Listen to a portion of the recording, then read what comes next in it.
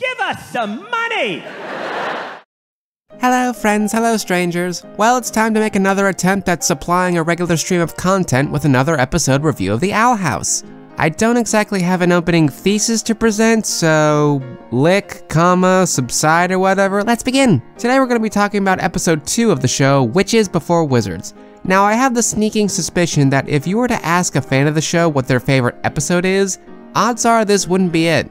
In fact, I can imagine most would try and argue that the show doesn't get really good until it gets heavy, or gay, or both. That's a bit of a shame because while I don't think Witches Before Wizards really is the best episode of the season, it is certainly undervalued. Sure, a pilot can get you hooked on a series, and the season finale can leave you satisfied, or frustrated, about all the time you've invested into it, but a second episode has a very important job as well. It's the immediate follow-up act. It's the episode that's intended to keep you invested in what's going on in the show. That's a very important job for how little recognition such an episode often receives. So already this episode has to do quite a bit to prove to audiences that it didn't just waste all its good stuff for the pitch. And as far as execution goes, I would say that it pretty much stuck the landing. Like a lying witch and a warden, I'd say Witches Before Wizards is even better than I remember from my initial viewing. Before we delve too deeply into this, I just want to show this bit from the intro, as this is the first episode that properly unveils the opening theme for the show. See, because there are channels on the site that thrive on clickbaity mystery mongering, everyone and their grandmother started theorizing that this bit is meant to symbolize that the whole thing is just a dream, and that the Boiling Isles aren't real, something coma theory, and framing it as some sort of shocking revelation that the show is preparing to rock our world with. I would just like to take this moment to say that such a thing, whether it's true or not, would be the single most boring and unsatisfying revelation ever. It was just a dream is not new. It's one of the most tired cliches in entertainment.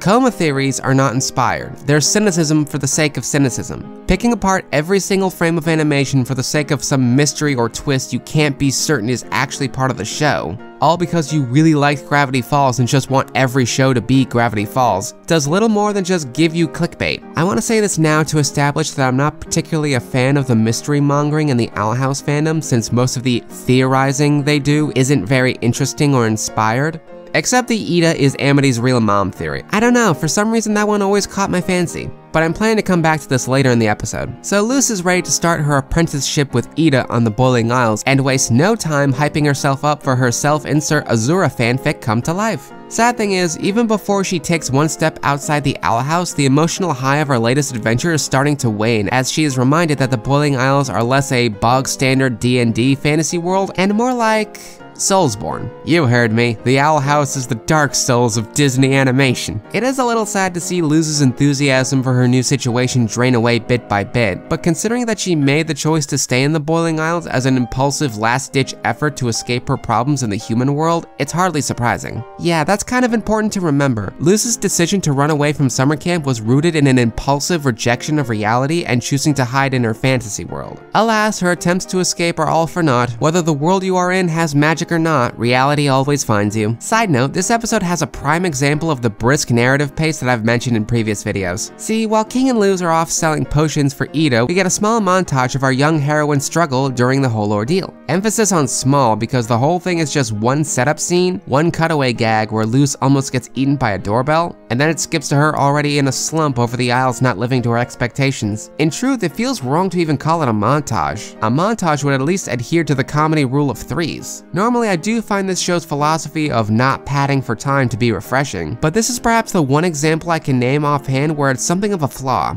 I mean, it's little more than a quibble, but it felt important to bring up. Let this be a reminder to all aspiring writers. There's no surefire one way to ever write a good story. Narrative structure is like traits in Fallout. They each have their strengths and their drawbacks. Anyway, we get to the meat of the episode when Luz meets the wizard who decides to send her on a magical quest, claiming that she's the chosen one and using every tired fantasy cliche to sucker Luz in. What's great about this is that almost immediately there are red flags all over this situation. The episode has no qualms about telling the viewer that something is amiss. We go from seeing Luz being swept up in the fantastical wish fulfillment quest to Eda and King following after her and seeing the truth of her situation situation where the veil has been lifted. Luz is caught up in the illusion just long enough until the trap is sprung and the puppeteer has her, Ida, and King in his clutches. There's very little actual mystery to what's going on. We know that Luz is being lured into a trap even if we don't know exactly who's doing the trapping or why. In a series that sells itself on being a fantasy horror, we really see the horror element in this episode. Of course, Luz either doesn't notice all these red flags or just flat out ignores them and goes along with it in spite of both Ida and King telling her that the whole situation is a huge fucking crock. Why? Because the wizard and everyone she meets on this quest is telling her everything she wants to hear. It doesn't matter to Luz that these whimsical sights she's seeing run in direct contrast to what she's already seen the Boiling Isles to be. It doesn't matter that the two people who gave her room and board are telling her that this is all a hoax. The magic man is jingling the keys in front of her, and so she's going to follow,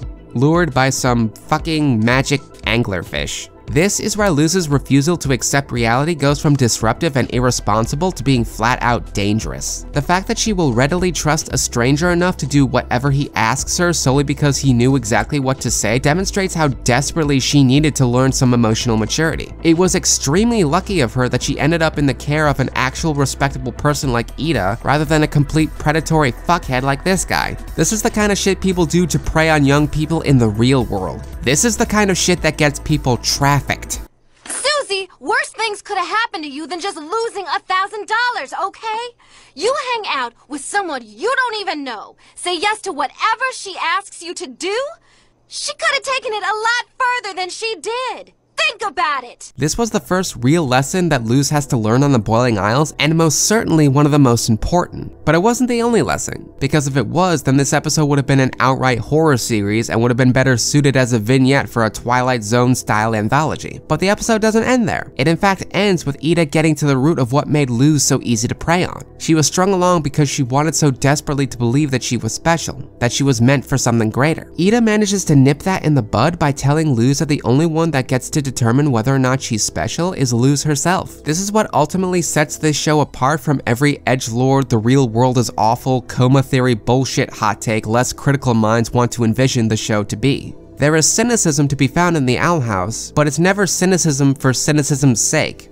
Great, now cynicism sounds weird. Within the harsh reality of any situation is an opportunity to be proactive. Luz learns that no one on Earth or the Boiling Isles has the power to give her some grand purpose in life. So she's taught to say, screw it, I'll be my own chosen one. It's baby's first lesson in individualism. Besides, Luz is better off living in a world where destiny isn't a thing. If there's anything that can be learned from fantasy stories old and new, it's that the hands of fate are total fucking knobs. From our first breath to our last, every decision is made for us. Anyway, it's been a hot minute, let's gush about Ida some more. Right off the bat in this episode, Ida is already in rare form. She's in absolute morning mood while also being absolute goals. I wish I could begin my day by drinking blood. Also, is it just me, or is Ida hotter in her sleepwear than she is her usual clothes? It's probably helped by the fact that in a good chunk of the beginning, her eyes are slightly narrowed, almost like they're lidded, you know? I'm more turned on by women in pajamas than lingerie. I just want to know they feel comfortable. On that note, I'd just like to take a minute to appreciate Ida's overall design, which is something I've surprisingly neglected to do in my previous videos. Shocking, I know. Everything about her aesthetic, from being an older woman to having some angular features, very much screams Disney villain. And her beta design would honestly be right at home standing beside the like of Maleficent, Yzma, or Mother Gothel. And yet she's among the main cast as a deuteragonist. It's hardly the most subversive thing Disney has ever done in recent years, but I still think it's neat. Though to keep the rest of this video from just thirsting over every single frame of Ida, and believe me, I could, I'm just gonna get into what really makes Ida shine this episode, and really most episodes she's in. She strikes a balance between morally dubious, jaded mentor and absolute fucking sweetheart. See, Ida wastes no time putting Luz to work selling her potions all across town, but nonetheless takes a degree of responsibility for her apprentice's safety as she sends King to go with her, and then goes after Luz herself when she goes off to chase her escapist fantasy. It's still quite a ways before the Owl Lady develops those pesky old maternal attachments to Luz. Hell, she woke up not even remembering Luz's name. So that means every precaution taken and reaction had by Ida is less grounded in emotional attachment in this point and more just having a conscience. Because Because think about it, by the third act of the episode, Ida realizes what's going on. This demon has lured Luz into a trap specifically to get Ida to go after her and fall into that same trap. If she were going purely by survival instincts alone, she would have just cut her losses and let the puppeteer have Luz. Remember, she wasn't under any real obligation to protect this kid. There were no consequences for her to face other than just losing a newly gained, dubiously qualified apprentice. She's risking a lot more by going after the puppeteer to try to save Luz. And she does it anyway. Why? Simply put, she's just good people. And then, when the danger is over and Luz is visibly crestfallen by the whole affair, Ida goes out of her way to lift her spirits when she could have just as easily went, "Yeah, life's a bitch, now get the hell out of my house, you're more trouble than you're worth." Even before she became a good mom, Ida was always a good person. It's a real showcase to how, despite being an individualist, Ida is never an objectivist. There's neither any legal obligation nor any Ayn Rand measure of self-serving bullshit that leads Ida to try and protect Luz. She does it because she believes it's the right thing to do. Full stop. On that note, let's consider exactly what it is that makes Ida so different from the predatory puppeteer besides, you know, having a conscience. Because on paper, you could pull the "you and I are the same" villain spiel when it comes to the both of them. Sure, they're both shady business people who Luz latches herself onto to fuel her own escapist fantasies, but that's more or less where the similarities end. Where the puppeteer sought to deceive Luz and prey on her desire to be special, Ida is seldom ever dishonest with her. The one time she lied to Luz at this point of the show was when she made up the nature behind King's crown to get her to join the heist in the last episode. And even then, she still upheld her end of the bargain and offered to send Luz back home. Ida was always very open and honest with Luz about what their situation was and what her apprentice was getting into. And when the reality of the situation became hard for Luz to swallow, Ida doesn't have to lie about anything to lift her spirits. She just encourages her to see things from a different perspective. God, I fucking love this witch. So yeah, Witches Before Wizards may not be the best episode of the bunch, but I honestly would consider it up there. And that's not just because I'm always thirsty for the Owl Lady. Anyway, stay tuned for the next episode where we meet two major players for the rest of the season. Toodles!